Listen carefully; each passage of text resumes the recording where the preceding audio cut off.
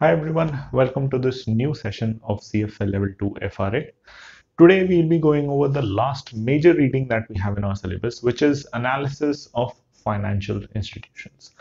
Now, outright, there is one very key thing about this reading that the name itself is saying it's only analysis of financial institutions. So far we looked at how a lot of financial reporting aspects worked for investments, for employee compensation, but this chapter is focused squarely on the analysis side of things. So at no point do we have to know the technicalities of how the financial statements of a bank or an insurance company are made. We are only supposed to have coverage of this reading from the perspective that if you are presented with a financial statement of an insurance company or a bank, they do tend to have a few nuances, a few characteristics which make them different from any other regular company. You and I just need to have knowledge of what those elements are and what differences or what changes we'll make in our analysis steps, in our analysis process to incorporate these differently created financial statements of financial institutions. Now, financial institutions as a word, it includes a lot of companies. You have banks, insurance companies, housing finance companies, mutual fund companies, any other investment operation based organization that would also be a financial institution. But this chapter is squarely focused on two kinds of financial institutions. You have banks and you have insurance companies. So those are going to be our focus for this entire reading. One more thing, throughout this reading, there will be some calculations that we'll be referring to. Most of those will use what we refer to as the Basel III framework, which is specific to US and a few other regions. However, there is no hard and fast rule for a lot of the calculations that we'll be doing. The reason is that something as peculiar as a bank or an insurance company is often governed by regulatory authorities in each and every country. For example, in India, banks are governed by Reserve Bank of India. So while we'll cover some ratios of risky assets and how much capital is needed, the parameters for those ratios are not something you have to cram because those parameters differ from one country to another. What RBI specifies for Indian banks might be different from what Federal Reserve specifies for US banks. Same thing happens for insurance companies. Each country has its own regulatory body, and that regulatory body would specify what is going to be adequate set of capital that insurance company should have, what all ratios they need to calculate. So as such, throughout this chapter, we'll be discussing a lot of details, but at no point do you have to cram them with the intention that this is exactly what will be asked in the exam. In fact, in the exam, if this chapter is tested, a lot of the information and how you would calculate a few ratios would be mentioned to you in the question itself. So the bulk of what we have to learn in this chapter is just interpretation part. That if a particular country's bank is saying that they have a particular risk adjusted ratio of, let's say, 5%, our purpose is not to see how they calculated it, but the intention of this reading is that as financial analysis experts, we should be aware of how that 5% might have come about. The actual calculation of it is the headache of the bank's management and the regulatory authority for banks in that particular country. That is not our major concern. Our major concern is having a basic idea as to what that 5% would probably signify. With all of that out of the way, before we begin with our primary discussion, there's also a small discussion given in your syllabus as to why we need to focus on financial institutions. So we'll just quickly wrap that up. Financial institutions have a very unique position in our financial markets, in our entire economy, in the sense that they do the job of taking capital from the people who have it, who have excess money, who are not using that money, and then diverting that capital onto the areas where the money is needed. For example, banks, they allow you to have savings deposit or any other forms of deposit, which is allowing the people who have money but are not using it to earn some interest. And at the same time, using those deposits, banks extend loan to other people who might need money for some sort of investment. Same thing happens for all financial institutions. They sort of allow a very robust mechanism for flow of money in an economy.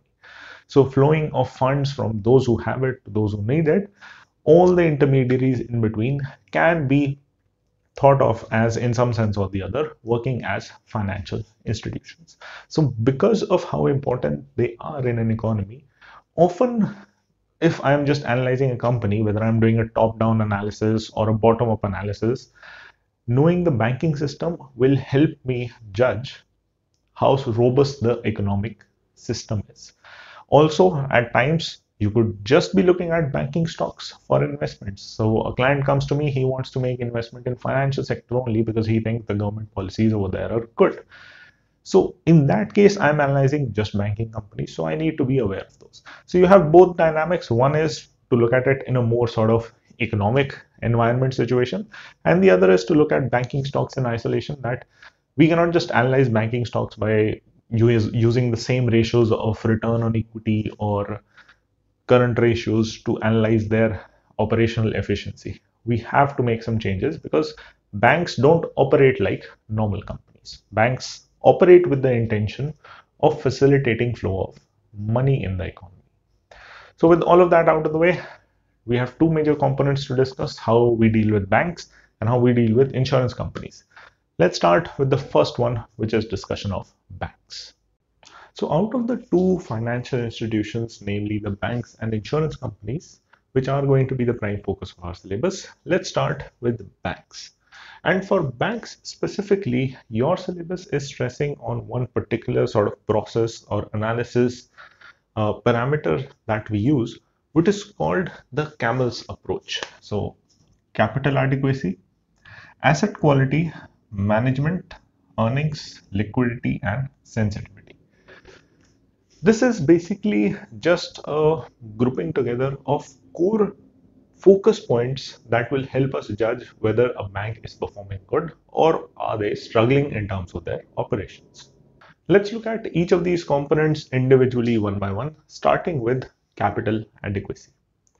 Capital adequacy is basically trying to tell us, does the bank have enough capital with them or not? Because normally banks give out a lot of loans. If those loans have some sort of default, then banks still owe money to the people who deposited money. So for example, I have a savings account in a bank, I deposit the money. Bank then uses some portion of that money to give out loan to someone who is in need of money. If that person defaults, bank still owes me the money that I have deposited. So to fulfill that sort of gap that can arise, banks need to have an adequate amount of capital. Capital of banks doesn't work exactly the same way as capital for any normal company would. We've discussed capital at level 1 corporate finance and at level 2 also, that it comprises a combination of preference, equity, debt. In case of banks, that is not going to be the case.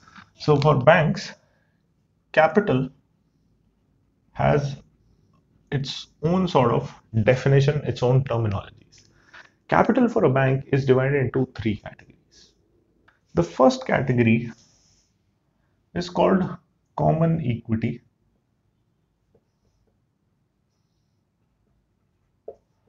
tier 1 capital. Common equity tier 1 capital includes your common equity and retained earnings along with other comprehensive income adjusted for deferred tax in case deferred tax is existing for a company.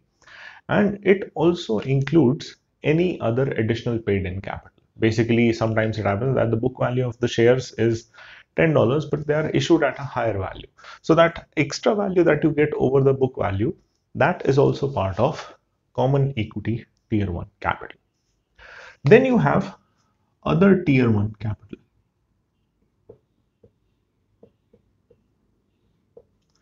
Other tier 1 capital basically includes all other kind of instruments which have no fixed maturity, which means there is no sort of redemption date specified for these instruments. There is no fixed maturity for these instruments. And also they don't have any contractual obligation, which means there is no obligation on the company to mandatorily make payments to these securities. One of the common examples could be preferential shares with discretionary dividends. So preference shares without any maturity date, and where dividends are also discretionary in nature, which means the company can decide whether those dividends are to be distributed or not. The contractual obligation ones are called cumulative preference shares, where dividend, if not paid 1 year, it accumulates to the next year.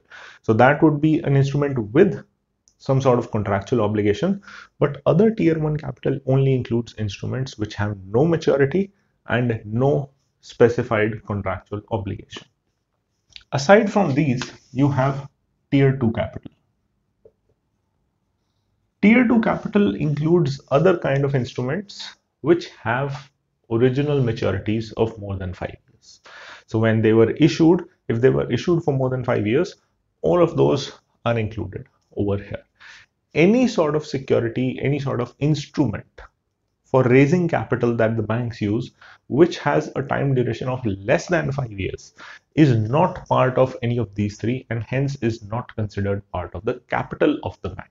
So any sort of short-term instrument that they are using to raise money, that is considered to be part of their operations, not related to their capital.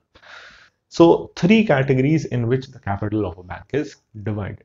Now, throughout the syllabus, we will keep referring to what is called the Basel III framework, which is basically a sort of a reference point for the syllabus. It's not the hard and fast rule that only that is the framework applicable. In the real world, what capital is going to be included in these categories, or some countries might even have different names for these categories.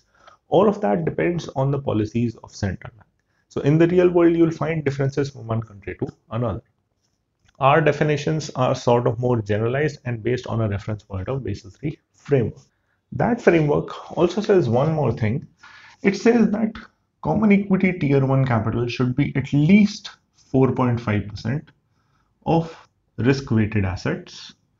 Keep in mind this 4.5 is at least, which means banks should have at least this much capital. The combination of first two categories is called tier 1 capital. And the framework recommends this tier 1 capital should be at least 6% of risk-weighted assets. And then total capital, which means tier 1 plus tier 2, this should be at least 8% of risk-weighted assets. Now over here, the new term that we are introduced to is risk-weighted assets. What exactly are those? Well, unlike a normal business, for a normal business, machine, land and building, all of these are assets. But when we talk about banks, banks have something unique in that sense that for banks, the assets are loans. So let's say you have a bank that has following assets. They have cash. Cash also includes deposits with central banks. So often banks have some money deposited with central banks. They might even borrow some money from central banks at times. Both of those will affect the assets and liabilities of the bank. So cash plus deposits with central bank. The other kind of asset is normally loans. So they have loans. Loans can be of different types: commercial loan, personal loan, or housing loan.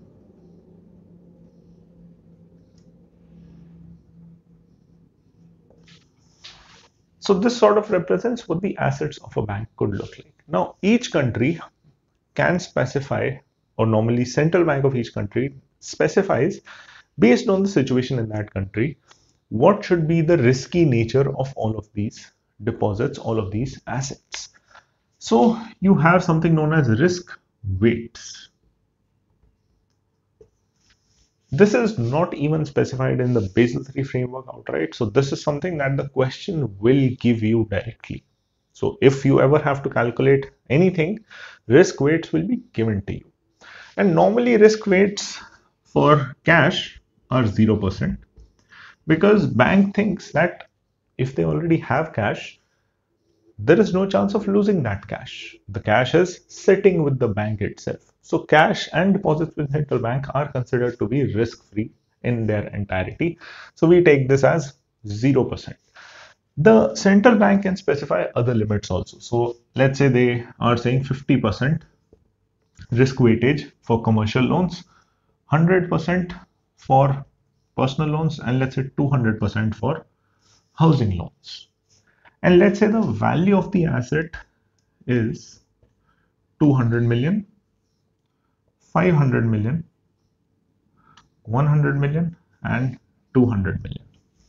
All we have to do to estimate risk-weighted assets is to multiply the risk weights with the assets. So risk-weighted asset is simply giving us an idea that how many assets or how much worth the assets of the bank are considered risky in nature. So using these risk weights and assets, this becomes 0. If I multiply 50% with 500, this is 250.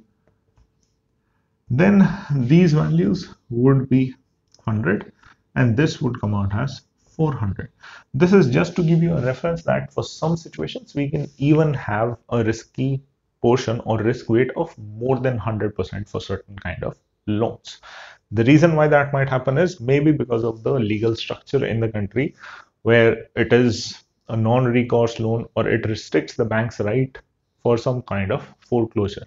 So in all of those situations, you could have a higher risk weight specified as well. The only purpose of writing this is to make you guys aware that central banks can also specify this rate to be higher than 100% at times.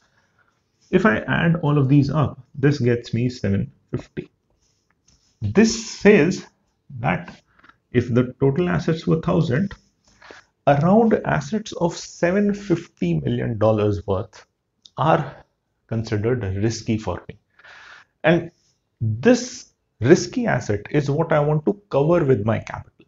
So when we look at the capital along with these terms now, common equity tier 1 capital should be at least 4.5% of this 750. This simply means that by way of common equity, retained earnings, additional capital, all of these things, I should be able to cover at least 4.5% of my risk weighted assets so that in case something really bad happens in the economy, the bank does not immediately falter. They need to have some capital that they can use to bring stability back.